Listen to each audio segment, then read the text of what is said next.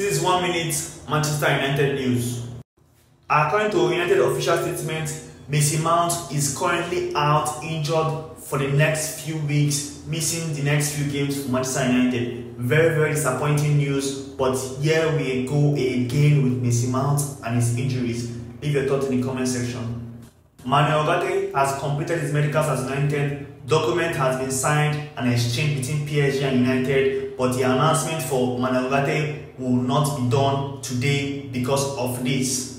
And that is because Scott McTominay landed in Italy earlier today, welcomed by lots of Napoli fans as he set to complete his £25 million move to Napoli. After he has done his medical and signed his contract, the official announcement of his exit will be done by United, and we expect the official announcement of the incoming transfer of Manuel Ugarte also to be announced immediately Scott McTominay exit is announced. So that's why Manuel Ugarte's announcement will be on hold for now.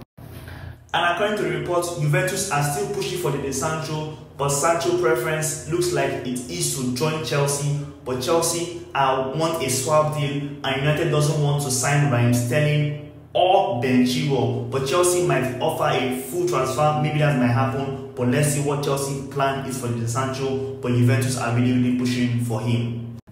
And that's all for today.